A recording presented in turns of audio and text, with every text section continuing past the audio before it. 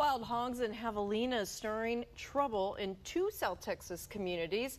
The cities 70 miles apart, and a lot of you live in between them. Channel 5's Christian Galone with more on the threat to people, plants, and pets. That's right. City leaders in Mission say they are trying to deal with an increase in reports of feral hogs bothering residents. It's also a problem in Falfurrias, only there is not just feral hogs. Javelinas are also popping up.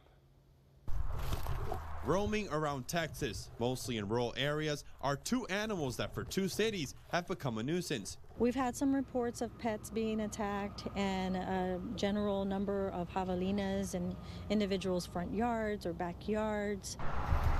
City of Falfurrias Administrator Melissa Landon says the increase of feral hogs and javelina complaints has left them blindsided and wanting answers from state officials. Texas Parks and Wildlife have advised us that the city can adopt a policy as to how to handle these situations. We're currently working on that.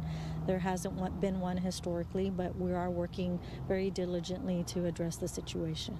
Landon says some of the solutions could be adopting city ordinances of some sort to help decrease the number of complaints. Other solutions, setting up traps or relocating the animals. But what happens if you approach the notorious javelinas or feral hogs? Use common sense. A wild animal is a wild animal. You know, it's going to protect itself if it's injured, if it's got a litter, or if you try and mess with it, it's going to protect itself. So just leave them alone.